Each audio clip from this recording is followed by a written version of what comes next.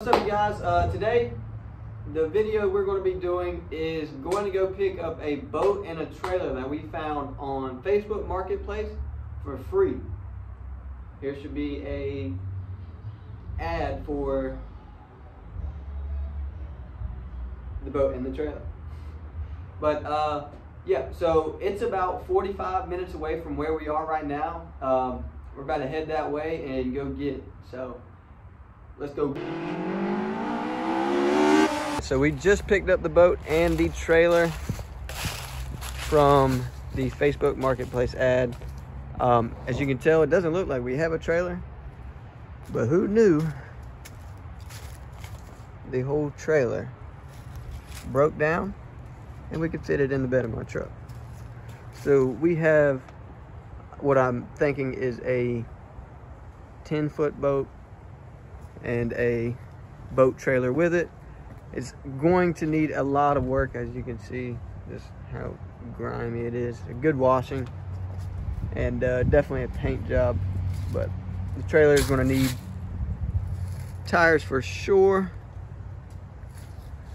and probably some new carpet on here, but that actually kind of looks pretty good. I got some tires there that I thought was going to work, but these are some really small tires. But yep, here she is in all her glory, and we're going to try to get her back right and put her on the water. So I just wanted to give y'all kind of an idea of what we had in the bed of the truck here.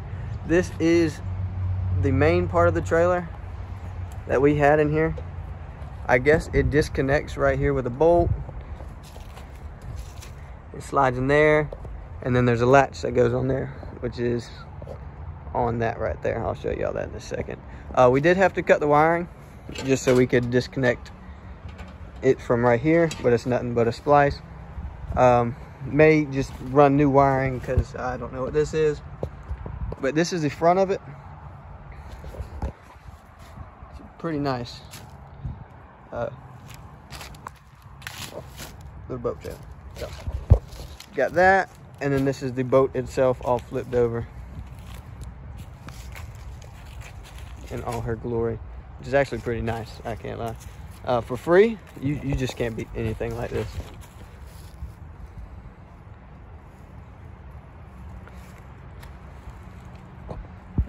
Alright, so as you can tell, the tire and the hub, probably the bearing, need to be replaced. Definitely grease those. We're definitely going to have to wire this boat, get some trailer lights, get everything ordered off Amazon, get it put together and get it ready for the water.